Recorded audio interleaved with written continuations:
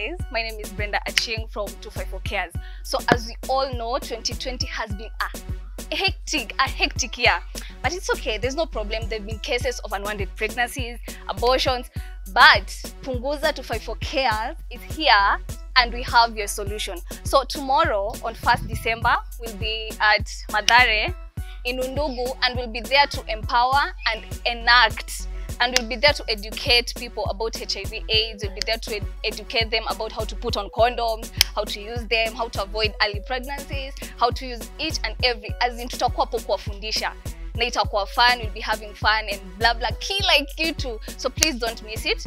Come all, come, share, tell everyone to come. Thank you.